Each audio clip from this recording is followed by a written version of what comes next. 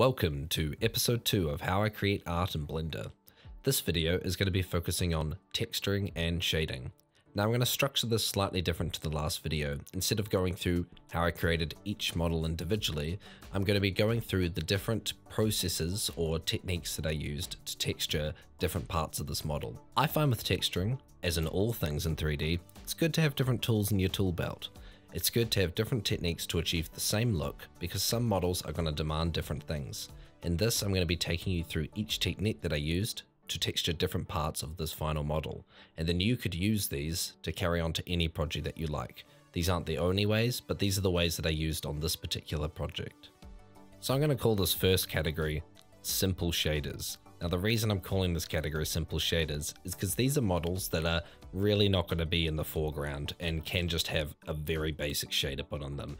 I usually just use the principled BSDF and then chuck some noise onto the roughness just to give it a bit of variation, maybe give it some bump, but beyond that I'm really doing nothing more, just because I know that this model's not going to be in the foreground, so therefore there's not any point in putting extra effort onto it. Some examples of me using this is the cups and also the wires that I use to hold up the wooden blocks. Here's a cool trick if you want lots of color variations but you don't want to make lots of shaders. What you can do is create a ramp, plug it into the base color, turn the ramp to constant, set some random colors along that ramp, and then plug the factor of the ramp into the object info node, specifically the random input. Now, every time you duplicate the object, it'll be a different color. Just a quick way to get some variation. Now, category number 2. These are things that are going to be slightly closer, but don't need you to actually go in and UV them and then do hand-painted textures. This is a way I like to get pretty realistic textures without actually putting in a whole lot of effort. Now, let's get online and find a tileable material. You can find some purchased ones on Megascans, but there are also free alternatives like Texture Haven. So how do we implement this? I'm going to add an image texture, and then I'm going to connect it up to whatever I want. It can be the roughness or the color. I'm going to pick my texture, and you can see once you've added it in, it's got all this nasty stretching on it. It looks disgusting. But easy fix for that, change over to box, and then set the blend all the way up to the top.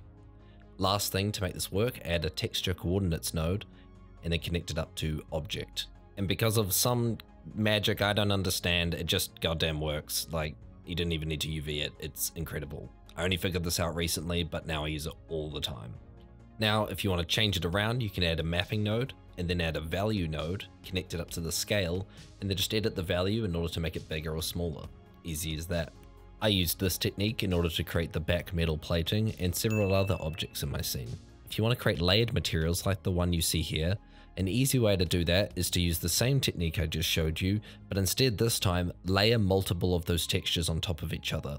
So what you can do is create an underlying wood material, for example, and then you can put a painted material on top and then reveal that using a mask. A noise with a color ramp should do. This is a great way to create more visually interesting materials. It's very easy to misuse tileable materials because very quickly they become clear that they are tileable, and you want to avoid that. Using lots of materials layered on top of each other is a great way to do this. And now we're on to category number 3. In category number 3, I'm going to name lazy UVing. Now what I mean by lazy UVing is I'm doing the bare minimum UVing in order to get the result that I want. For example, the sign out the front of the stall needed something to be on the sign. So I just grabbed that face, UV mapped that one face, and then went online and found a sign that I liked and then just scaled it in until I could fit it on top. Another place that I used this was the receipts. I just went online, found a bunch of photos of receipts, and then just UV mapped the entire object flat and then just chucked it over the top. It's as easy as that. You can add in some roughness or some bump or something if you want it to be a little bit more interesting, but I didn't even do that for most of them.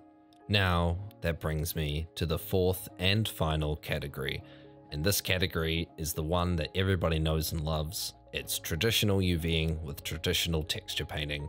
Now, I like to restrict this to the objects that I know are going to be absolutely pivotal to creating my scene. Everything else is off to the wayward, but these objects are the ones that I know that people are going to be focusing on. So with this, I do regular UVs, and then I bring it into a program like Substance Designer, but you can texture straight in Blender if you want. The only thing is that this is the most time-consuming technique. every object has to be done individually, and the textures that you make for them aren't really transferable to others unless they're duplicates of the object. So I would say really restrict this to the ones that you know that you have to do this for. And that's it. That's all of the methods that I use to texture the scene. So you could go through and texture every single one of these just using the methods that I described. Now, before I let you guys go, I just want to give you a few extra little bits and pieces that I find helpful while I'm texturing. And the first one would be pick a color palette. Seriously, this can actually be so helpful and it's very easy to overlook. I like to use, in combination with my reference imagery, a site called Adobe Color. The site gives you the ability to lay out different color palettes like a monochromatic or complementary, and it just does it for you and you don't need to eyeball it. I use it a lot, it's awesome. The second tip would be stick to a level of stylization. Are you going for realistic or are you going for cartoonish? You need to stick with one. Every now and then you can get away with combining the two. Pixar does a pretty good job of combining the two, especially with their later films. But overall, you want to pick a general level of stylization that you want to stick to. Otherwise, things will feel like they're out of place. So that completes the second part to this series. In the last part, I'll be going through the lighting, rendering, and perhaps a bit of the compositing. That's my favorite part of the process, the finishing off. All the legwork's done, so you can just have a lot of fun with it. So until then, I'll see you guys later, and I hope you enjoyed the video.